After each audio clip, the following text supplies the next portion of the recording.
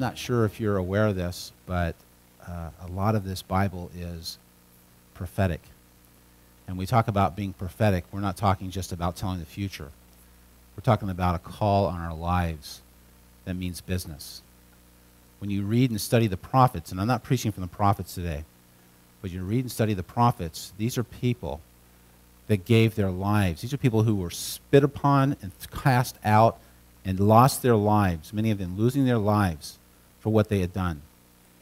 Actually calling people to repentance, calling people to live a life that is fully for God. After all, Jesus is the great prophet, the greatest prophet of all, and they crucified him. And we don't like preachers who are prophetic because they challenge us. But let me tell you something.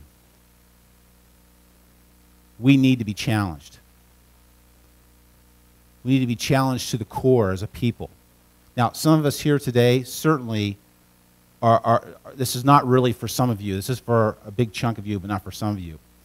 But the reality is that when we have a prayer and devotional time on Wednesday nights and no one shows up but maybe 4 or 5 people, it tells me as your pastor how little you think of prayer and devotion.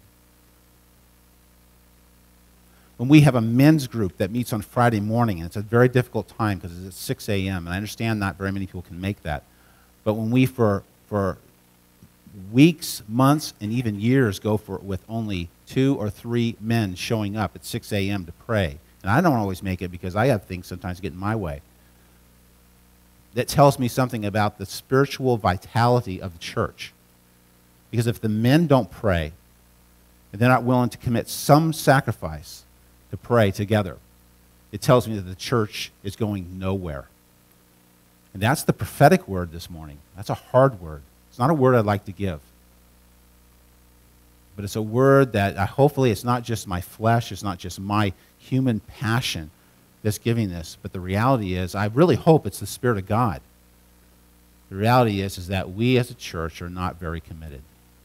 We're committed to the things that we think are okay, fit in our schedule, but we're not committed to the things of God as a community, as a church. You may be committed individually, but it doesn't mean that we're committed corporately. And I don't think that our church has been very committed corporately since I've been here, and that's on me.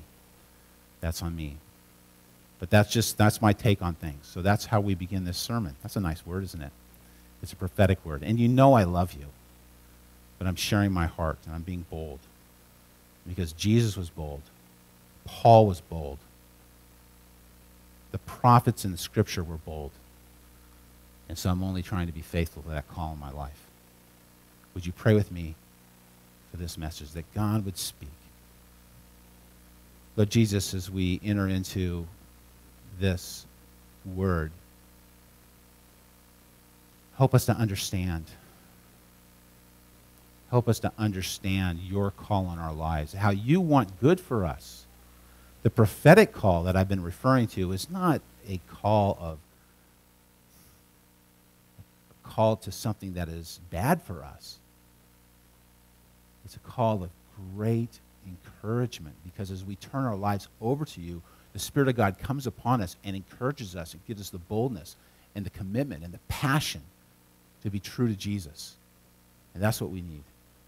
So, Lord, as we turn our lives over to you, as our lives become about something other than ourselves, pour out your Spirit and help us to make a difference in this world. May this word be not my word, but your word. Amen. 2 weeks ago, I preached from Genesis 3:16, and in that message, I began with a statement about great competitors in sport. It was pretty ridiculous talking about great competitors in sport, pointing out bocce ball competitors and this kind of thing, and Mr. T and all that. You know, I tried to be a little bit humorous there. And it was kind of a ridiculous opening, but then I got another ridiculous opening for you. It's an opening that has to do with play. Now, play is not ridiculous in itself, but my reference here may sound kind of funny, or at least kind of crazy.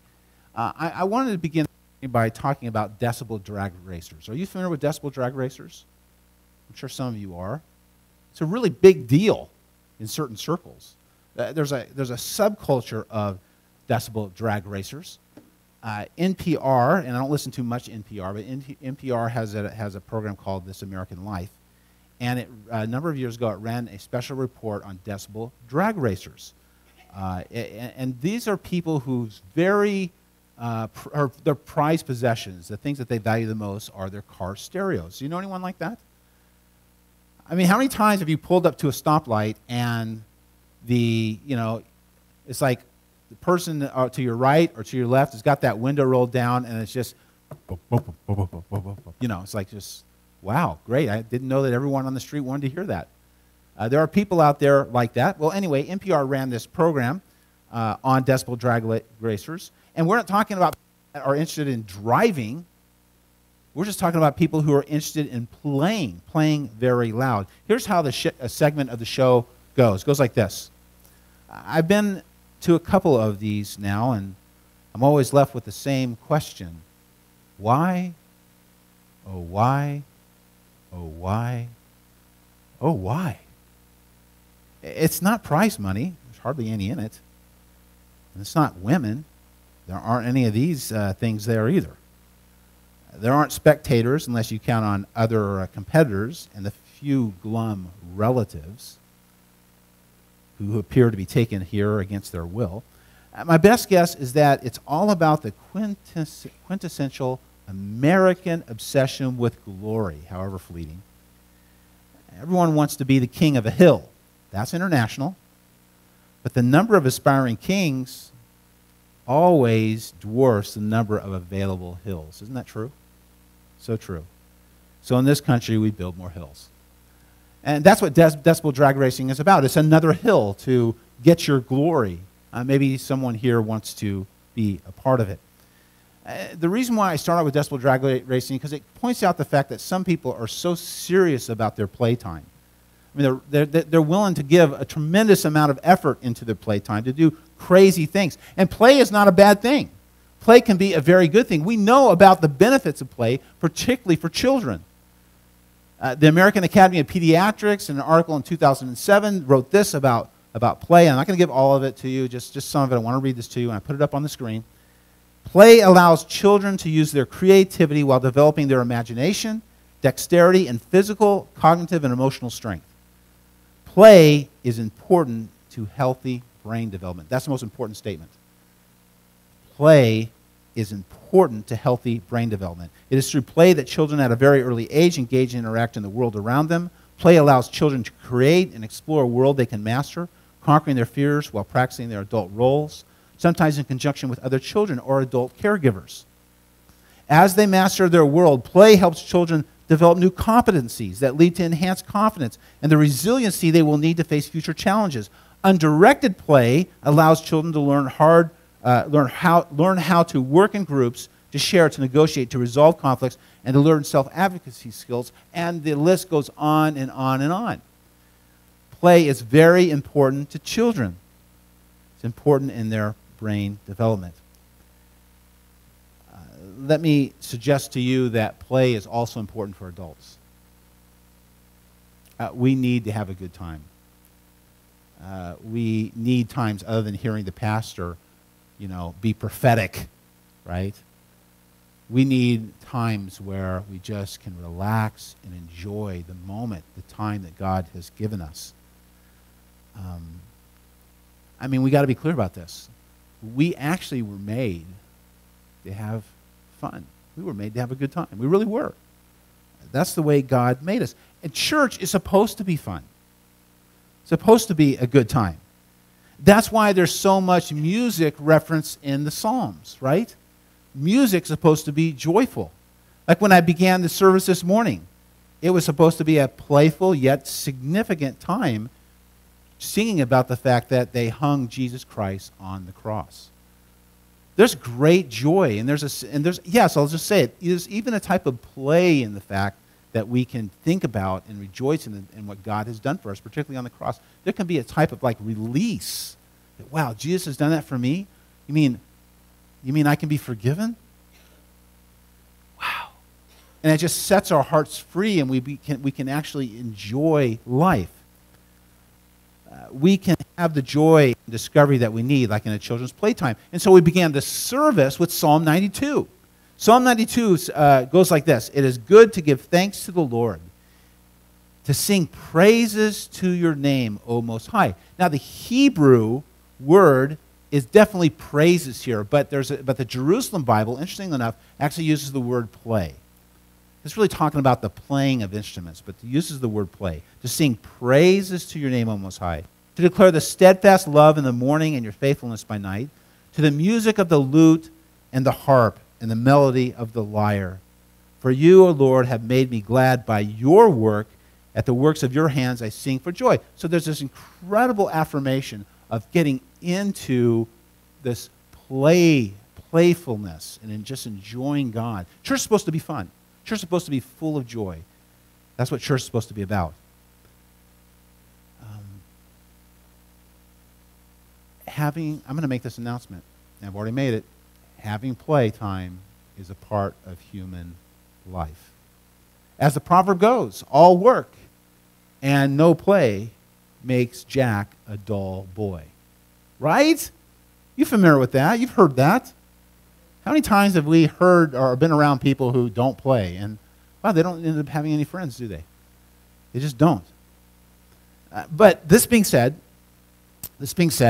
a life dedicated to play, and see, that's the other side of it. A life dedicated to play is a life dedicated to something less than what God intends for human life. I think you know a few people whose lives are dedicated to play, right? I know a few people whose lives are dedicated to play. That's what life. That's all that life really is. How many fun times can I get in? You see. How many trips can I go on? You see. People who have financial resources. How much fun can I have? You see. And yet, you know, this is a dangerous thing because I mean, if you remember Ecclesiastes, which is my favorite book in the Bible to begin unbelievers in. You know, hey, Paul, I really don't know the Bible, and I want to understand the Bible, and it's just one of these lifetime goals for me to understand the Bible, and I don't know where to begin. Would you direct me someplace? A lot of times people say, well, you know, one of the Gospels and so forth. And that's good. Sometimes I do that too. But I really like telling people, go to the Ecclesiastes. Ecclesiastes is where you need to start. That's the book. Look at Ecclesiastes 2, verse 1. I said in my heart, come now, I will test you with pleasure. Enjoy yourself. But behold, this also was vanity. See, this also was futile, this kind of thing, futile. This also was like, well, there's an emptiness about it. Pleasure, there's an emptiness in it. Verse 2, I said of laughter, it is mad, and of pleasure, why use it? I searched with my heart how to cheer my body with wine, my heart still guiding me with wisdom, and how to lay hold of folly, till I might see what was good for the children of man to do under heaven during the few days of their life. It's vanity. It results in nothingness, emptiness. And that's an important word for those who have dedicated their lives to playtime, or who think that's really what they got to do. Oh, I can't wait for the weekend because the weekend is my free time. And I understand that. I totally get that. But I'm going to use the weekend to just do what I want to do, you see, because my life is dedicated to playtime. It's a tragedy. It's not what God intends. Play, play, play, you see. We know about those who have dedicated their lives to playtime, particularly those who have lots of resources, lots of financial resources, and our culture is filled, I mean filled, with the broken lives of those who have had lots of money, who use their money for nothing but play. Our culture knows all about the problem of affluenza, right? Right? Okay. But if play is not enough to fill the human spirit, because that's what we're talking about, maybe work can fill the human spirit. Maybe that's the direction I can go. And you know the man and you know the woman. Maybe you're one of them. I don't know. But you say, well, you know what? You know, I just don't enjoy playing. I don't really have any hobbies, so I'm just going to work. That's what I really want to do. And by the way, the pressure's on. The pressure's on our young people to be successful. And so work, and work some more. Get into the college of your choice. Get those big scholarships. Get into that great school, whatever it would be. Be successful. You see, the pressure is on. I mean, after all, if I am not successful, oh no, who am I going to be now? You see? Our self-esteem, our identity is so wrapped up in these kind of things, some of us, you see. And look at our role models, right? Our role models in our culture are all about success, success, success. And usually they've gotten there by work, right? I mean, I don't even have to mention our political candidates, do I? Work. That's how they got there. That's what their lives are about. Whether we're talking about business, politics, whatever. And I'm going to mention their names, okay, because you know what I'm talking about. I hope that you see the complete vanity in work. You know, Willie Loman, in this great play, The Death of a Salesman. I don't know if you've read it or gone to one of the performances or so forth. It's a play from many decades ago, but it's a great play by Arthur Miller. Willie Loman has one of these great lines. I love it in this play, and it goes like this. It goes, you work a lifetime to pay off a house. You finally own it, and there's nobody to live in it. Right? People who dedicate their lives and try to get this huge mortgage. I'm going to just work really hard and get this paid off. I might even go on the 2-week payment plan, as opposed to the once-a-month plan. You go on like a every 2-week plan. I'm going to work extra hard, make a little bit more money, find a way to do it, maybe work an extra job, do something. I'm going to get this done early, but guess what? When you're done paying off the mortgage, there's nobody to live in it. Kids are grown up and so forth. Work.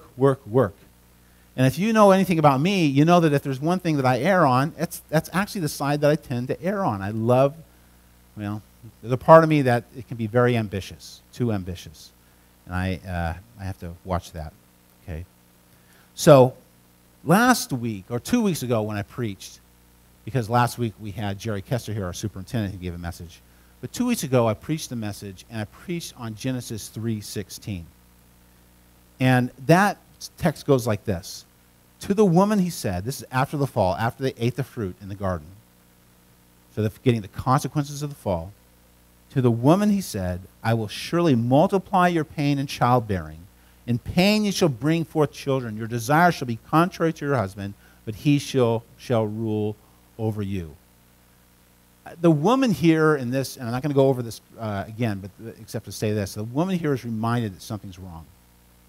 Something is wrong, in life. Something is just out of kilter.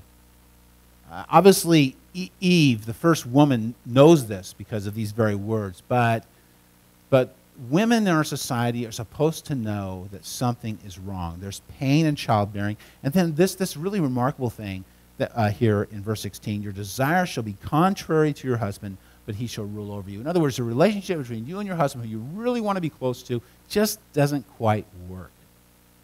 That's actually a sign to you that no matter how much you play, how much you work, things are not going to actually work out that well. There's going to be an emptiness in that. And the key word in this passage in verse 16 of chapter 3 in Genesis is the word pain, Hebrew isabon.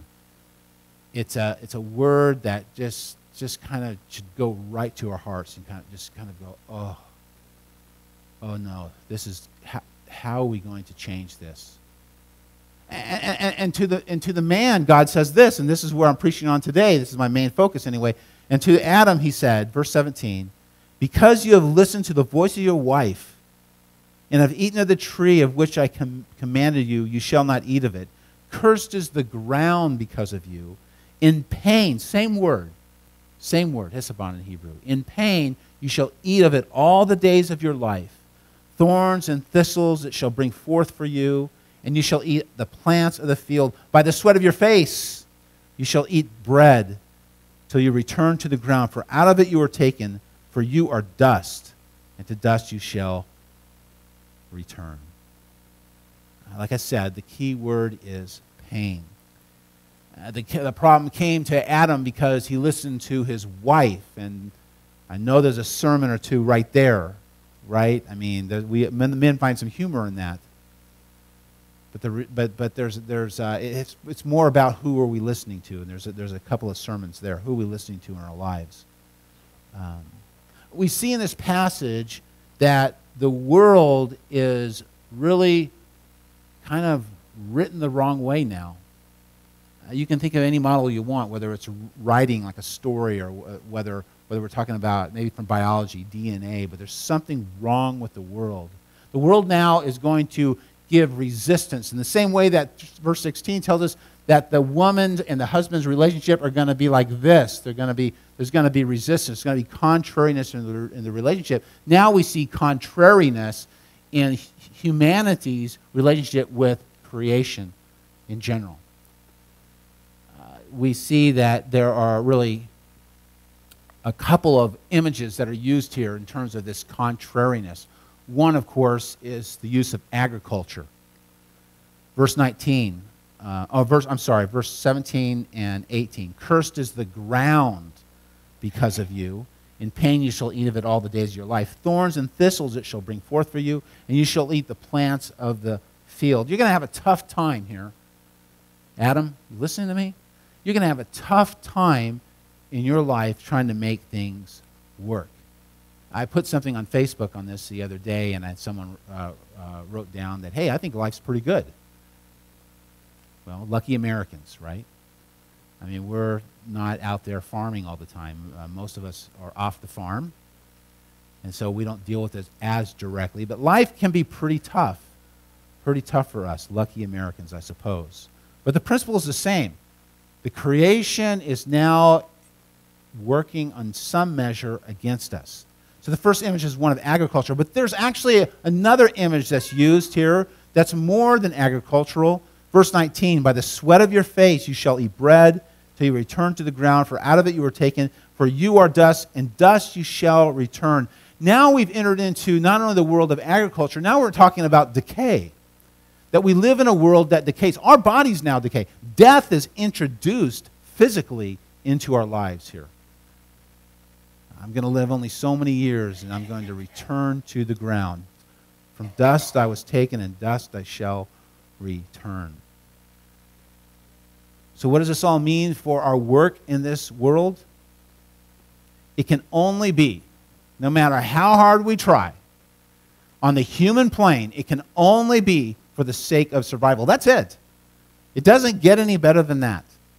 We've seen many advertisements on TV, you know, the guy, I guess, I don't know, what is he, drinking the beer with friends? It doesn't get any better than this. Well, without Jesus, they're right. That's it. It's not true with Jesus. It's better than that. But the reality is that we live in a world dominated by death. And the older that we get, the more we see how true this is. Young people kind of forget this.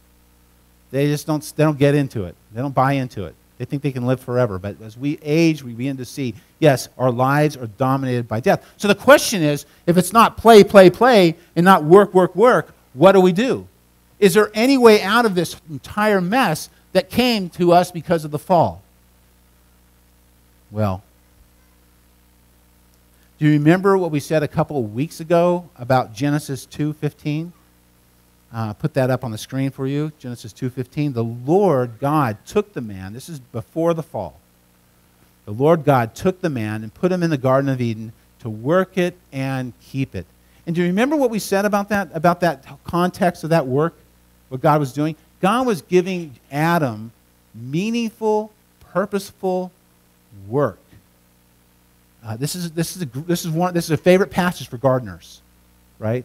For those of you who've brought vegetables into the church today, God bless you, right? For those of you who brought them in the weeks before, God bless you, you see. For those of you who like the garden, God bless you. This is good word for gardeners, right? But the point is really that God wanted nothing but good for the man, and of course for the woman who will come shortly. God is for our own good. This was the kind of work that, well, it even had an eternal character about it, because the man, you see, and the woman didn't have death. Death was not introduced till after the fall, which also tells us, there's a little bit of a freebie here, tells us that the human beings were designed to live forever. Human beings were not designed to die. They were designed to live forever.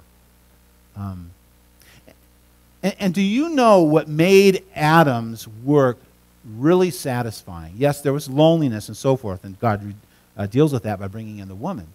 But do you know what made his work really satisfying? It was satisfying in part because it was God-directed. There's a sense of like, whoa, God tells me to do something and I do it. There's something really good that happens there. But it was also satisfying because it was also part and parcel of God's plan for the world. It's not just that God directed Adam to take care of the garden. That's part of it.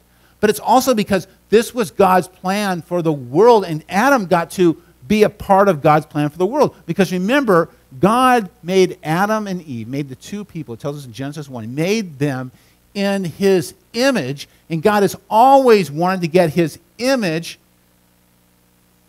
across the whole planet. You see?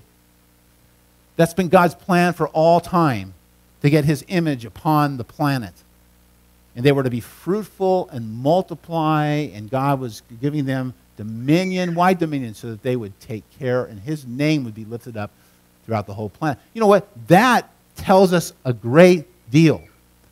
See, the question today is very simple.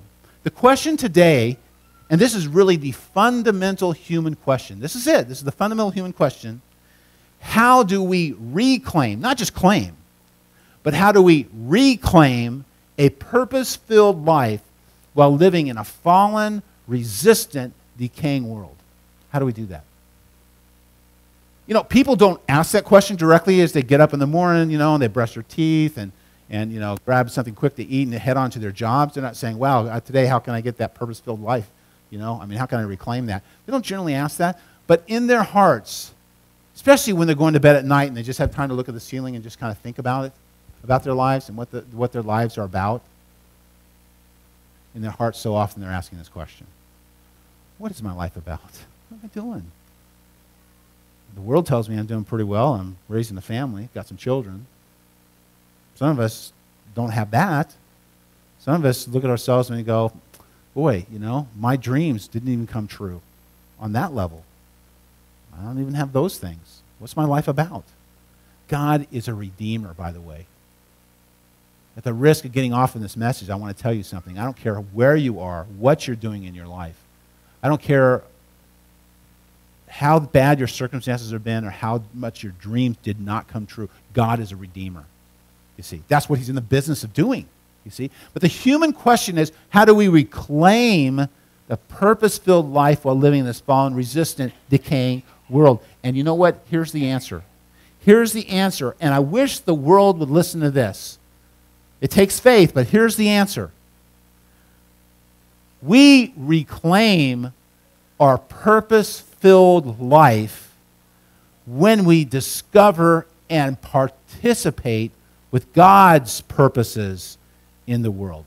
You see, that was right back there in Genesis 1, right? God made the man and woman in his image and gave them dominion. Why? So that his image would carry throughout the world and for eternity. That's really the idea. And you know what?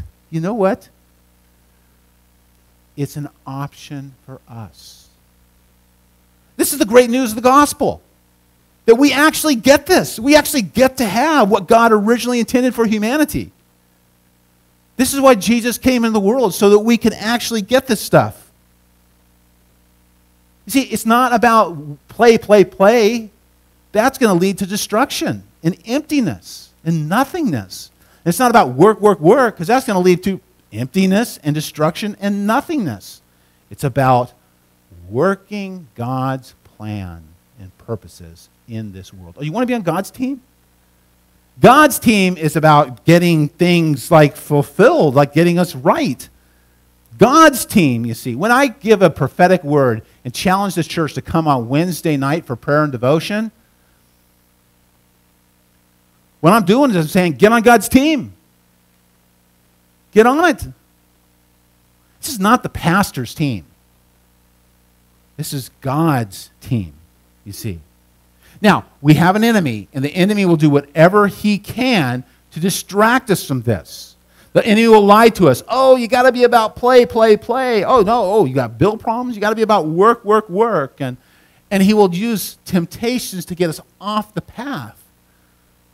But if we stay focused, you see, we indeed can be in God's plan. Now, remember what Jesus says in John 6. This is very important, very helpful. In John chapter 6, Jesus says this, knowing that human beings have a difficult time getting on God's path and following Christ, he says this, he says, do not work for the food that perishes. Welcome to our world. Welcome to the billions of people who work for the food that perishes. They work, work, work. Some of them get lucky, and they get to play, play, play. And at the end of their lives are meaningless anyway, and they go to the grave. Jesus says, do not work for that. Don't work for that. Don't you dare work for that.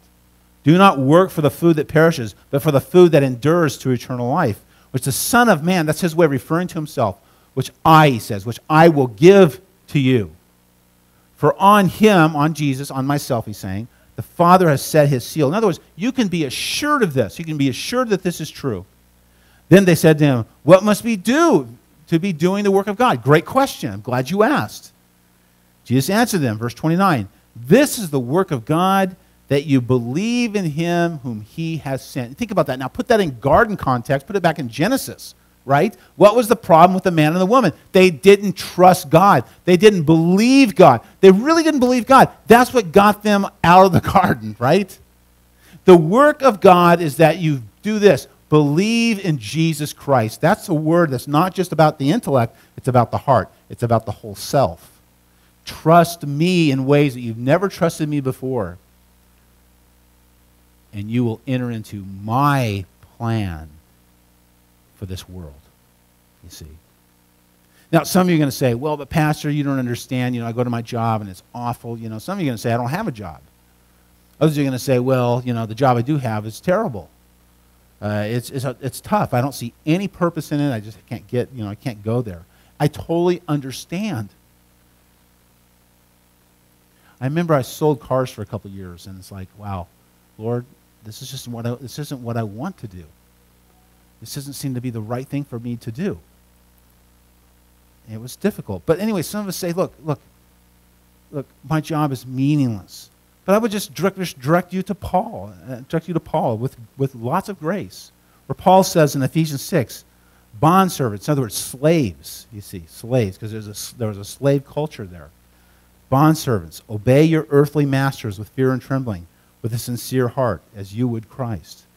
Not by the way of eye service, such as people pleasers. In other words, don't look to try to please humanity, but as bondservants of Christ, doing the will of God from the heart, rendering service with a good will as to the Lord and not to man, knowing that whatever good anyone does, this he will receive back from the Lord, whether he is a bondservant or is free.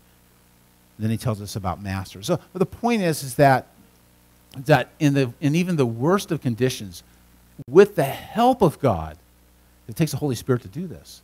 With the help of God, we can actually receive joy in our work. And if that's not enough, just consider what Paul says in Colossians 3. He says in verse 16 of chapter 3, it begins this way. He says, let the word of Christ dwell in you richly. That's critical, right? If you're not listening to the word of God, if you're not bringing it in, you won't have any faith. He says, let the word of Christ dwell in you richly, teaching and admonishing one another in all wisdom, singing psalms and hymns and spiritual songs with thankfulness in your hearts to God. And whatever you do, see, now we're getting into your work. Whatever you do, in word or deed, do everything in the name of the Lord Jesus, giving thanks to God the Father through him. Now we're talking about even the most meaningless tasks. You see, whether we're talking about cleaning toilets, or whether we're talking about sweeping floors, or whether we're talking about running for president. The most meaningless tasks, you see, can be used in a way where Jesus Christ is lifted up. And by the way, isn't that the point of the cross? Being lifted up, right? Jesus said in John 12:32, he says that I will lift all men to me. You see? He says, when I am lifted up from the earth, I will draw all men to me. And do you know what? God wants to use you in your time at work. He wants to use you and in your time of play to draw people to him. And there's something about being on God's team and being used, because people are watching, being used to lift Jesus up. Go to Jesus, friends. Go to him. He's the one who can make your play have meaning, make your work have meaning. He can fulfill your lives. We all desperately need that. Let's pray. Father, this morning, I know that I gave a difficult word, at least to begin with. But Lord, I just pray that you would be in this whole message. And I pray, Lord, that the word that was spoken would make a difference in someone's life, whether it's in this place or whether it's somewhere out there somewhere, because we do put these messages online. I just ask, Lord, that you would be lifted up and that you would bring your people into this purpose-filled life. So we pray this, Lord, with repentant hearts and with hopeful hearts. In the name of the Father, and the Son, and the Holy Spirit. Amen.